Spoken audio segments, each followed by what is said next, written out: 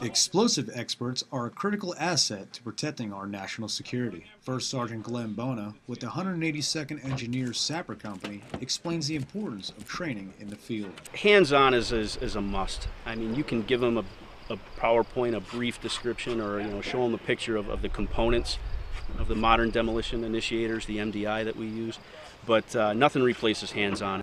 Staff Sergeant Mike Rosa talks about what they will be setting off. We're going to be blowing off 3 different shot groups out here, basically doing a line main, ring main, and also cratering charges. Rosa explains why they use explosives. Clearing out minefields, clearing out obstacles. The soldiers need to stay proficient.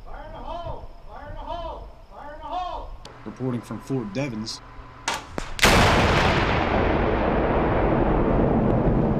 I'm Army Staff Sergeant Dean Barnhart.